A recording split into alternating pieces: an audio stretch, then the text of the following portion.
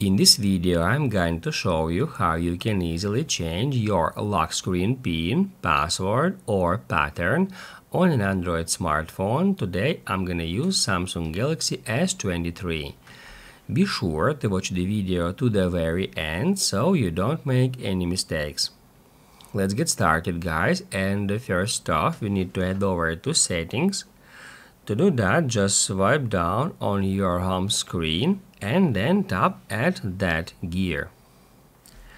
On Settings, we need to scroll down until we find the Security and Privacy. Here we need to tap at Lock Screen and then Screen Lock. If PIN or pattern or password is already set, on the next step we need to enter it to continue.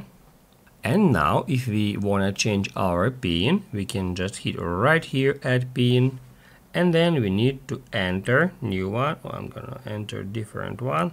I'm gonna enter 2233 and then hit continue. Then we need to re-enter it and hit at continue again to set new PIN.